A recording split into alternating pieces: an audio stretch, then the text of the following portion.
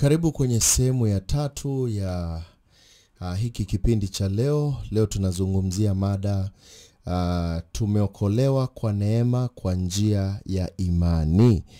Tumeokolewa kwa neema kwa njia ya imani. Na hii ni sehemu ya 3. Tunaendelea kuangalia kwa undani ni kwa nini maandiko yanasema ni kwa neema kwa njia ya imani. Kwa nini maandiko hayasemi tumeokolewa namna nyingine? Kwa nini maandiko hayasemi tumekombolewa kwa kutenda kitu au kufanya hili ama lile, lakini ni kwa neema? Na hiyo neema ni nini? Nimewaeleza kwenye sehemu ya kwanza na ya pili ya kuwa neema ni kupokea kitu ambacho hujawahi kukifanyia kazi.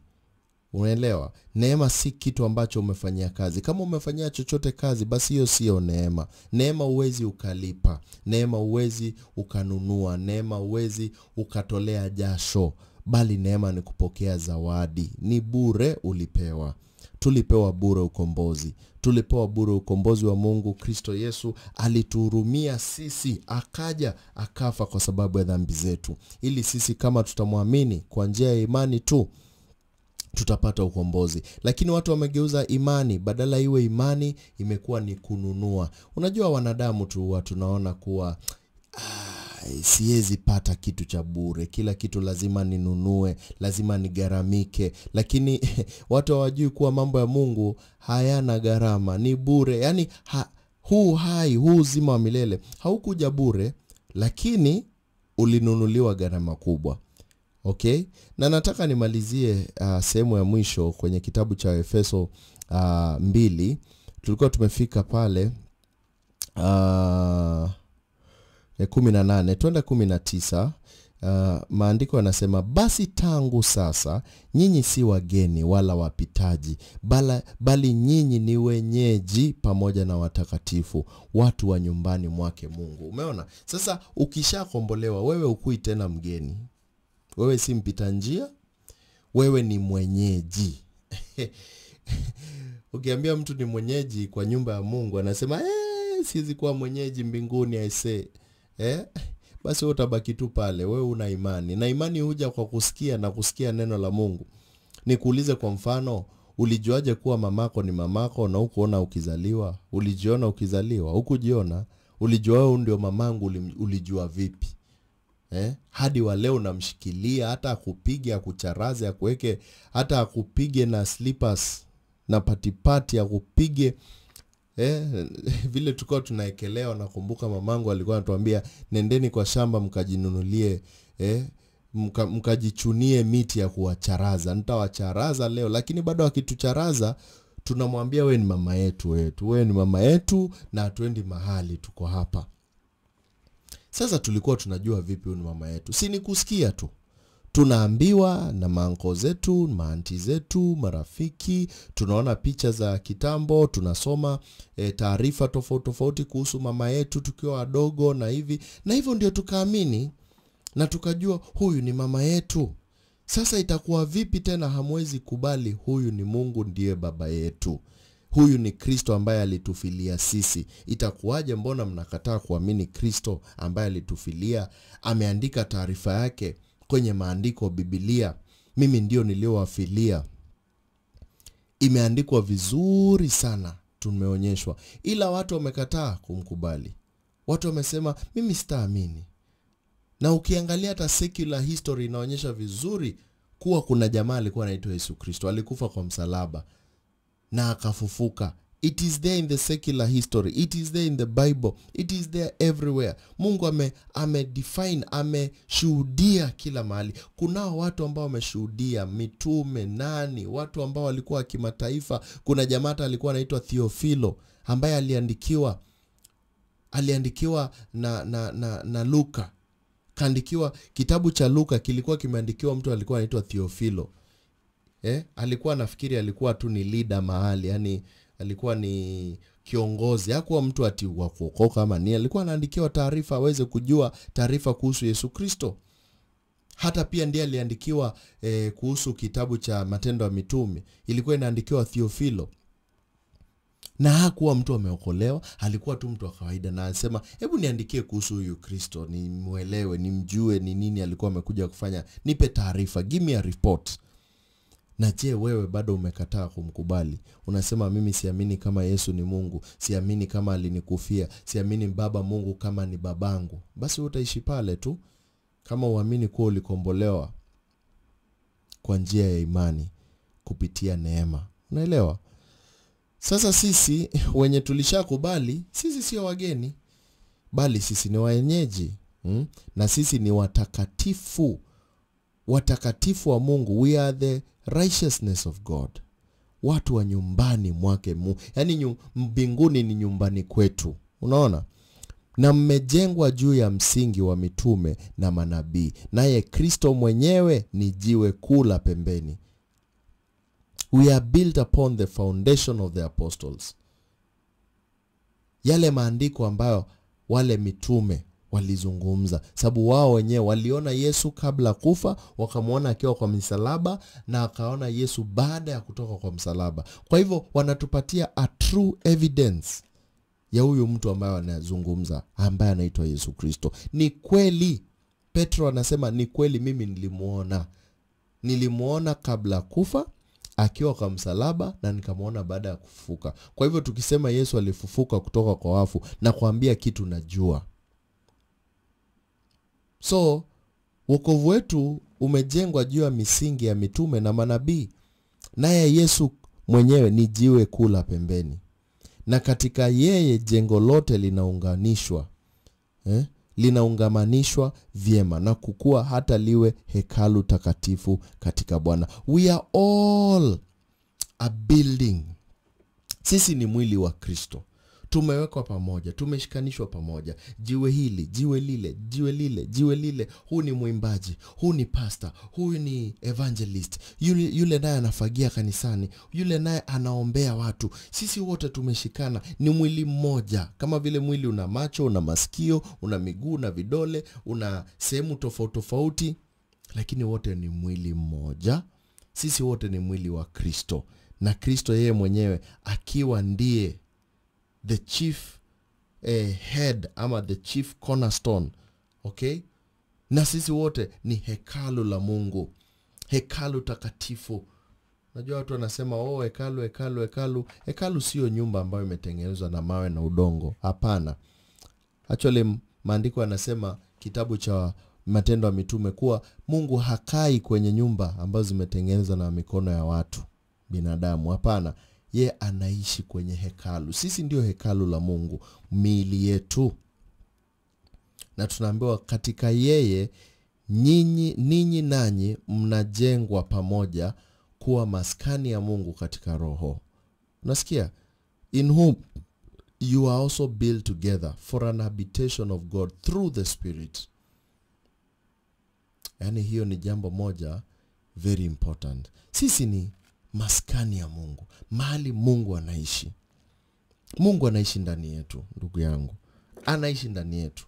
Na we kama hutaki kujua kama Mungu anaishi ndani yako, basi ole wako. Mungu anaishi ndani yangu, anaishi ndani ya mwingine, ndani ya mwingine. Sisi wote ni hekalu la Mungu. Sisi wote ni makuhani. Sisi wote ni wapakwa mafuta wa Mungu. Sisi wote ni watoto wa Mungu. Sisi wote ni wafalme. Yaani Mungu hajabagua yoyote ambaye atamwamini. Hajaweka mtu yoyote pembeni.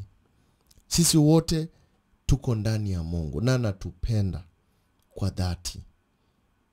Na kama utamsikiliza na ufanye kulingana na kile ambacho anataka, basi utakuwa kiumbe kipya kwa wale ambao bado hawajakombolewa. Na wengine, najua kuna wengine wanakati chini mahali wanauliza, mimi naweza taka pia kumpokea huyu Yesu Kristo. Naweza taka haya mazuri ambayo yanazungumzwa. Naweza nikaokoka vipi? Ndugu yangu nimekuambia, dada yangu nimekuambia kuwa tumeokolewa kwa neema, kwa njia ya imani. Hakuna kitu tulifanya. Ni sisi tu tulikuwa tupokee. Tuseme nimekubali, nimekubali, nimekubali. Na kukubali is very simple. It's just to accept. Kusema tu asanti kwa yale ambao umenitendea. Asanti sana kwa kunipa hili na kunipa lile. Asanti. Lakini huwezi sema asanti kwa kitu ambacho hata hujajua umeletewa. Yesu Kristo alikuja ulimwenguni akatuletea uzima wa milele. Na kama tunaletea uzima wa milele, tunafaa tujiulize swali moja. Kwani sisi hatukuwa na uzima? Na kama tulikuwa na uzima, mbona anatuletea uzima? Unajua sisi wote ni wenye dhambi. Baba yetu ambaye anaitwa Adam akiwa na mkewe Hawa, wazazi wetu wa kwanza, walitenda Mungu dhambi, walikosa kuamini. Mungu akawaambia msile lile tunda la ule mti. Wao wakasema, Mungu hatukuamini wewe, hatukuamini. Wacha tule sisi. Yaani dhambi tu, dhambi ulimwenguni mzima ni moja tu. Dhambi ni kutoamini tu. Walipokosa kuamini Mungu, wakafanya kulingana na vile walitaka, basi wakaondokana na utukufu wa Mungu.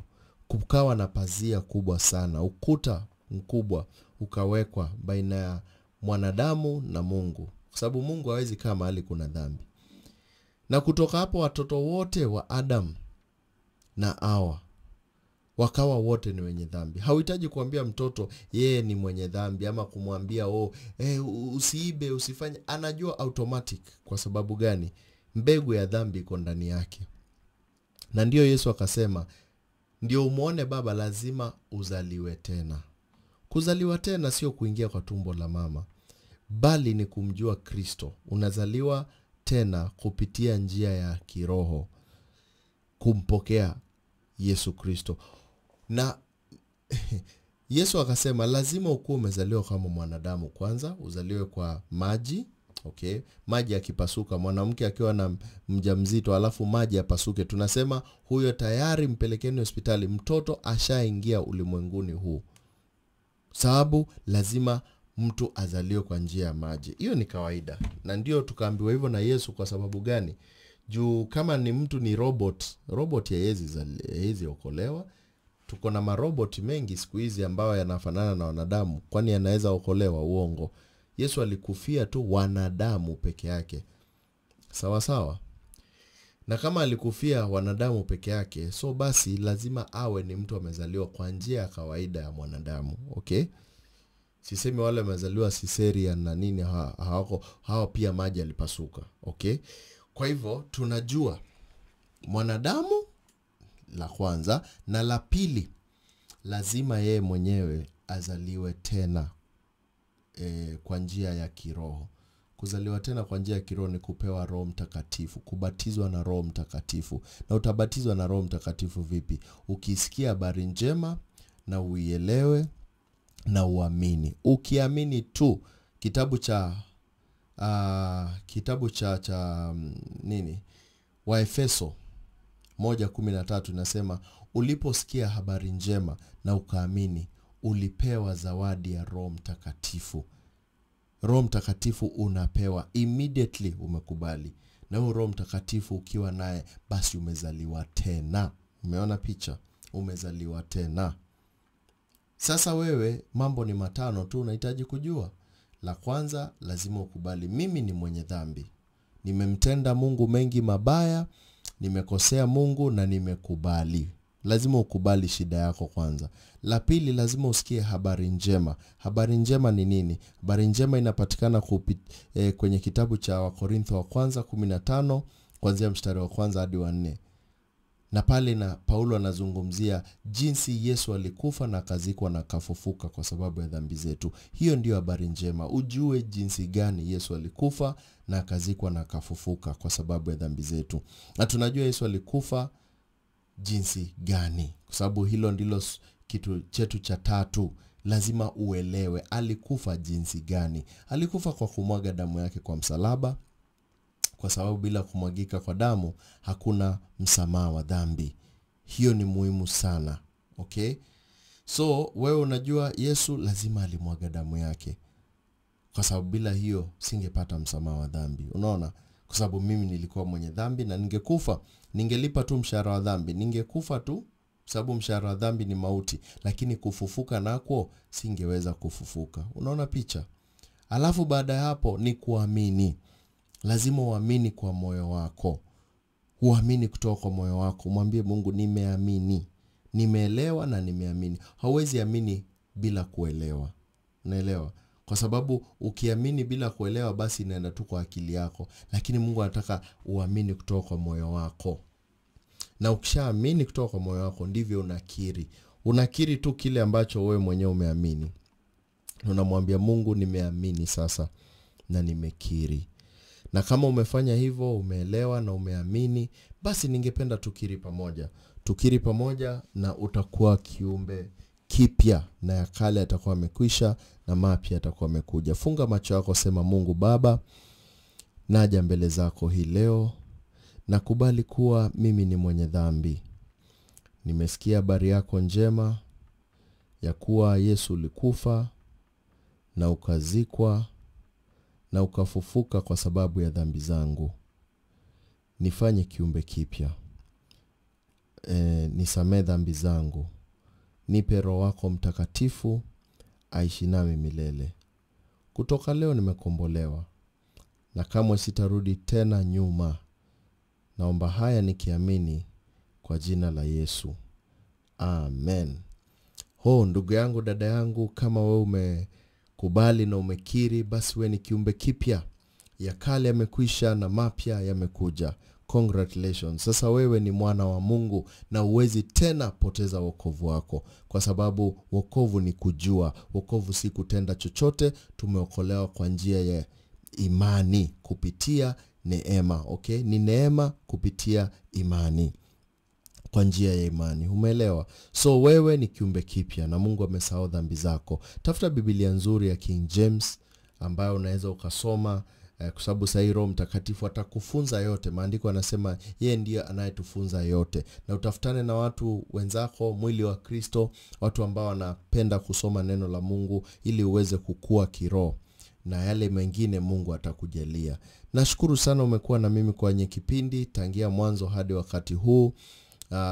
Mungu akubariki sana. Waweza nipata kwenye Facebook na TikTok na vile vile YouTube. Niko na video nyingi karibu 1000 ambazo zinaweza zikakusaidia ukaweza kujua ukweli zaidi, na ukweli utakuweka huru. Video zangu ni za bure, haziuzwi. Nenda pale jisomee, kwa sababu bure tulipewa na bure tupeane. Na kama uko na swali lolote ungependa kuniuliza kuhusu maandiko, tafadhali usisite. Nitumie ujumbe mfupi au hata unaweza niuliza kwa kunipigia simu. Nambari ni 0732 641 146. Nikirudia tena ni 0732 641 146. Mungu akubariki na ukuwe na wakati mzuri.